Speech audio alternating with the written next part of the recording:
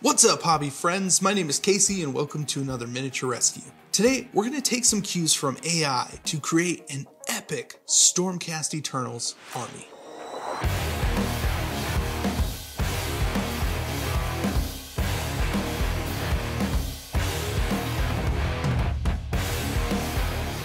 Not too long ago, I picked up a really awesome painted Stonecast army on eBay. The paint job is really well done for the style, and it got me really wanting to add a ton more models to it so I could once again have a fully themed older model Stonecast army for Warhammer. If you're not entirely familiar with the idea, it's pretty easy to show you what I mean. You pretty much dry brush an army to look like stone, add some magical bits here and there, and in almost no time at all, a pretty decent looking army with a cool theme. The issue I've always had with themed armies is that there really isn't any context for them. Now don't get me wrong, I think it's a really great way to paint an army. It's quick and extremely effective at visual storytelling. But what about the underlying story and how it ties into the overall lore and theme in Warhammer?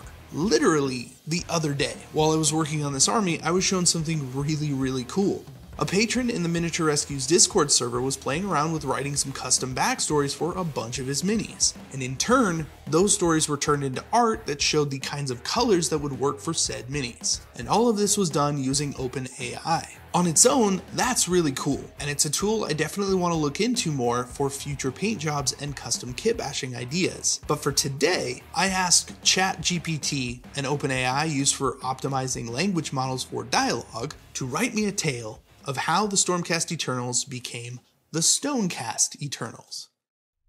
In the wake of Sigmar's reclamation of the mortal realms, the Stormcast Eternals had become a stalwart force for order and the salvation of the realms. However, not all was well. Marathi, once a powerful figure in the old world, had risen to new heights of power in the age of Sigmar. With the aid of her dark sorcery, she sought to turn the Stormcast Eternals into a living stone army under her control. At first, the Stormcast dismissed the rumors of Marathi's plans as the rantings of a mad cultist, but as the days wore on, strange things began to happen. The once vibrant colors of the Stormcast armor faded and dulled, and their flesh became cold and unfeeling. The Stormcast knew something was wrong, but they couldn't quite put their finger on it. It was only when Marathi herself appeared before them that the truth became clear. She had found a way to harness the very magic that animated the Stormcast, twisting it to her own dark ends. One by one, the Stormcast fell under her spell, their bodies transforming into cold, lifeless stone. But even as the last of the Stormcast succumbed to Marathi's dark magic, one remained resolute. The Lord Celestin of the Stonheim Chamber refused to bow to Marathi's will, and with his last ounce of strength he summoned his fellow Stormcast to resist her control. A great battle ensued, with the Lord Celestin leading the Stone Brethren against Marathi and her minions. In the end, the Lord Celestin fell, his body transformed into stone like his comrades, but even in death he remained resolute. His sacrifice had given the Stormcast Eternals the chance to break free from Marathi's control, and they fought on with renewed vigor and determination. In the end, they emerged victorious, and the memory of the Lord Celestin and his sacrifice would forever be remembered as a testament to the unbreakable spirit of the Stormcast Eternals. Armed with this short but compelling story, I am determined to take a bunch of older Stormcast models and paint up a 2,000 point army. The first thing I need to do is gather what Stormcast models I currently have built, and see what kind of cool army I can make with them. I happen to have a pretty good variety thanks to a rather large donation the channel received last year. Check that video out if you haven't seen it. So there are a good number of older models to choose from, as well as some of the newer Dominion models. Not to mention the army that I actually just bought too. Now I already have a sweet 2,000 point all new Stormcast army that I really like, and I want to keep the generations separate, so anything pre-Dominion will end up going in my Stonecast army, and so on. So right out of the gate, a bunch of these models will be set aside for later. That still leaves a pretty nice selection of models, including a very nice Lord Arcanum on Toralon. It's going to be our stand-in for that kind of Lord Celestin in the story. In order to get a somewhat playable list here, I went to the Warhammer Army Builder and quickly put together 2,000 points using a variety of the models that I have. My main focus was on keeping as many of the models that I already bought in the eBay listing, because they're just too good not to use, and that was kind of the original idea for the army anyways. So I entered everything in, and for the most part, it looks like there are some alright synergies within the army. Some fun things to play around with, and a halfway decent size for the table. Now that the army is pretty much solidified, it's time to start working on turning these into stone. The first thing we need to do is get everything cleaned up, so the mold lines need to go, and missing parts need to be replaced or repaired. All of my judicators are actually missing shoulder pads, and for the life of me, I could swear that I had extra ones somewhere, but I just couldn't find them. So it turns out that Stormcast shoulder pads are pretty much non-existent for 3D printing, which is weird to me because there are a billion Space Marine shoulder pads, but none for these guys, and they clearly need them. If you happen to know where I can acquire some spicy STLs for these, please let me know down in the comments. I searched every box I own and nothing, so I did the next best thing for Sigmarines. I just used Space Marine shoulders. The only downside is that the older shoulder pads are a little bit small, so I cut them up and kind of flattened them down to fit on the judicators. It actually doesn't look half bad with all the battle damage, and it helps sell the Broken Stone army look pretty well, so I'm calling that a pretty big win. I would like to mention that I'm using a brand new pair of God Hand clippers for this job. God Hand was kind enough to send me a box of supplies that included these really nice clippers. I'm very used to using the cheap Amazon ones, and there's a real big difference between those and actual hobby clippers. They sent me a bunch of other stuff too that I will eventually be working my way through, but in the meantime, if you want to check out some of their hobby products, I'll have a link in the description below. The models get cleaned up and they're ready for some basing. Some PVA and a quick dip and some beach sand will create nice rocky bases that we will mostly be covering up anyways. But some of the larger rocks will show through and still look pretty good. This is pretty much my go-to for all bases these days because you can take it in so many directions, and sand is pretty much free wherever you live. So take advantage of those free materials.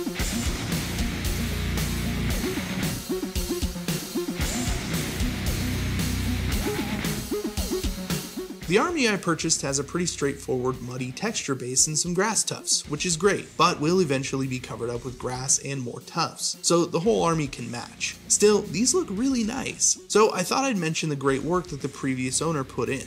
They also have a ton of really great texture on them, including a good amount of sand and crackle paste. So before we get to any kind of priming, I want to get a bunch of cracked earth texture all over these models. The key is to find nice flat spots where the paste can be put on pretty thick. When it starts to dry, it'll break apart and make large enough cracks that will get picked up when we get to dry brushing. After all the bases and cracking has dried, it's time to prime these minis and get to painting. Thinking back on it now, I probably should have done a light coat of primer on the eBay models as well, just to keep everything a little more consistent, but I really didn't want to lose that nice finished look that all these models had. So I primed the new ones, and the goal will be to make them look, relatively similar by the end. The first step though will be dry brushing all of the new ones to look like stone. Oh yeah, and if this video didn't have enough random stuff in it already, Redgrass Games sent me their new desk lamp that will be heading to Kickstarter very soon. I got a review copy and just set it up for this project. I want to use it for a little bit before I really talk about it in earnest, but so far, it's actually been pretty nice to have. Alright, first model up on deck. I like to use 3 colors for dry brushing stone. The first layer that goes down is a really heavy dry brush of a darker gray, something that we can cover the entire model with and only leave a little bit of that black showing in the recesses. It's best to start by dry brushing in a circular motion so you can hit every part of the model. It catches every edge from every angle and keeps the dry brushing really even. The second color is a little bit lighter and mainly focuses on the flat surfaces, using the same circular movement to get the most coverage but applying less pressure into the recesses. And finally, I like to do a downstroke only dry brush to pick up the raised details with the lightest gray. This can also be used to create focal points like on the face or weapons by going over those areas multiple times, or using that circular motion in those areas. However you like to do it, dry brushing is a great way to create tons of depth really quickly and to get a ton of minis painted all at once. So I sat back and did this on the rest of the models for the army.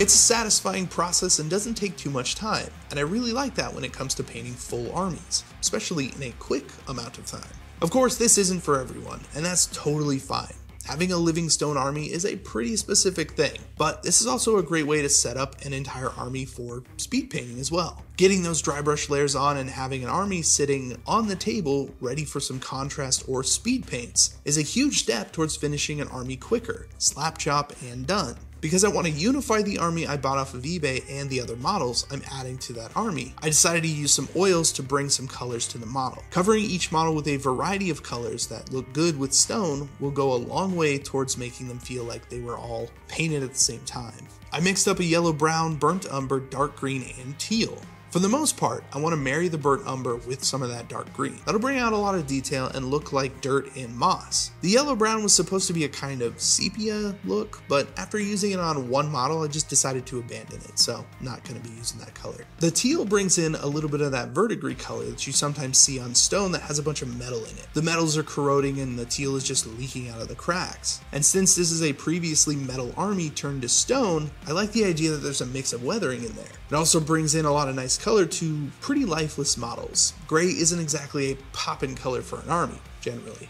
Once those oils are dry, I'm going to hit everything with a good coat of matte varnish to really make everything look really dry and dusty. It'll also lock in all the layers and protect everything during gameplay, so it's a nice 2-for-1 step. The final piece for an army like this is to bring in basing and let some of that grass grow onto each model. Now I've tried all sorts of scale moss and little pieces of plant life to make this work, and in the end I just find that really short static grass just gives the best look.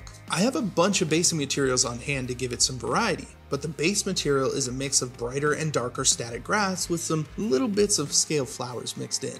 Using PVA, I'm going to coat the bases in any area on the models where I think grass and moss would have taken over, and sprinkle my static grass onto everything. Then I'll dab on little bits of glue to add more grass tufts and flowers all over the base and model. I even have a nice amount of ivy that goes on a few of the stones. It's small, but it feels like a nice touch and does give the base more variety.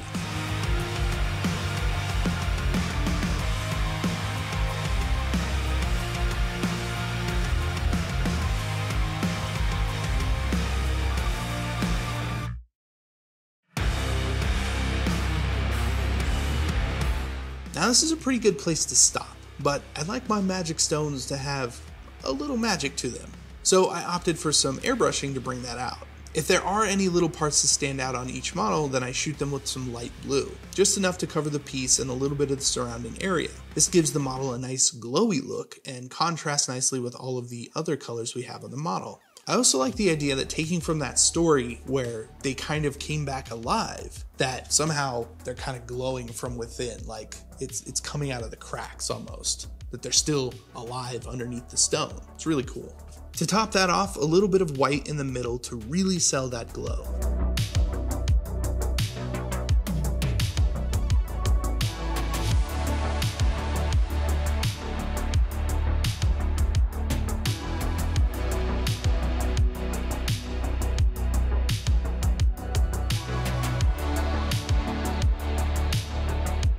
What I find really fascinating is how well the AI was able to take a simple idea and expand on it. I only fed it a little bit of information, like just enough to get going, and what I got in return was just so good that I wanted to make a full army. It makes me wonder how far I could take this idea in the future. Could ChatGPT write a campaign for me? Could it give me special rules and objectives? The possibilities of this kind of technology are just fascinating, and I think we're gearing up for something that could actually change the way that we hobby.